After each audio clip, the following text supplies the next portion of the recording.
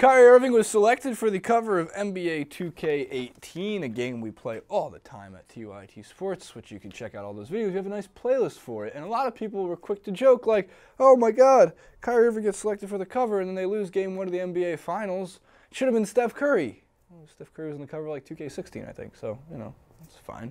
Could put KD on the cover if you want, though. In this case, I think Kyrie Irving is a great selection to be on the cover of NBA 2K. I don't know anybody who would have any problem with this.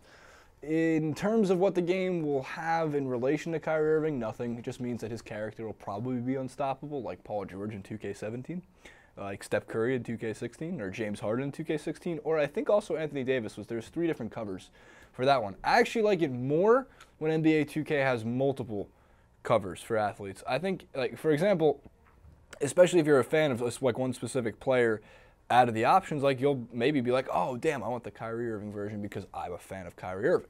Additionally, there'll also be a limited edition Shaq version of that, or maybe not limited edition, but special edition. They usually have a Legends edition of it, which costs $20 more for the same game usually, so be wary.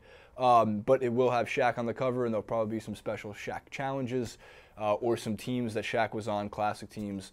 They always have like the 2000-2001 team with Kobe and Shaq and Ori and Fisher, and fun team to play with, especially if you just use, Shaq in the paint. You can't stop them. But a good choice for the Legends edition as well.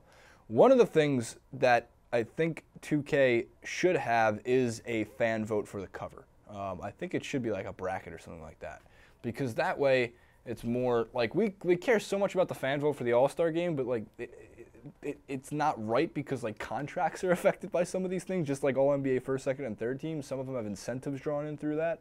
In the All-Star game, the 2K cover has no really lucrative way of affecting the decision that the fans want, and the game is for fans that want to play the basketball game. So it was a quick update of a clip, really not too much to go into with this one. Fan of Kyrie Irving will be buying 2K18, just like I bought 2K17 and 16, 15, 14, 13, and 12. Nothing's better than 2K12 because Melo was unstoppable in that one. Totally beside the point.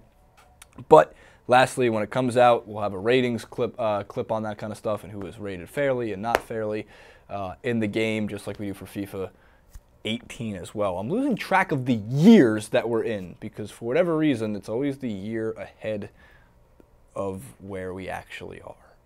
I don't know why, but tell me in the comments section below. Like, favorite, subscribe at ChasingMe91 on Twitter and on Instagram and on Hulu and on Netflix and on all the good stuff. You don't have my passwords, though, so you can't log in.